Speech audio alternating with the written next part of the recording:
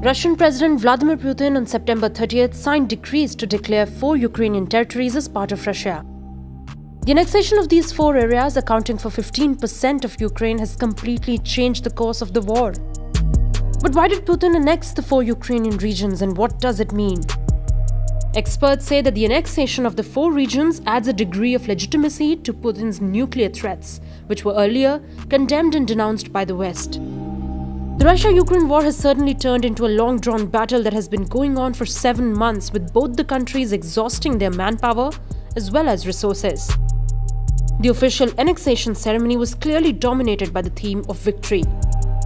Hence, all these factors, according to experts, led Putin to take control of almost 15% of Ukraine.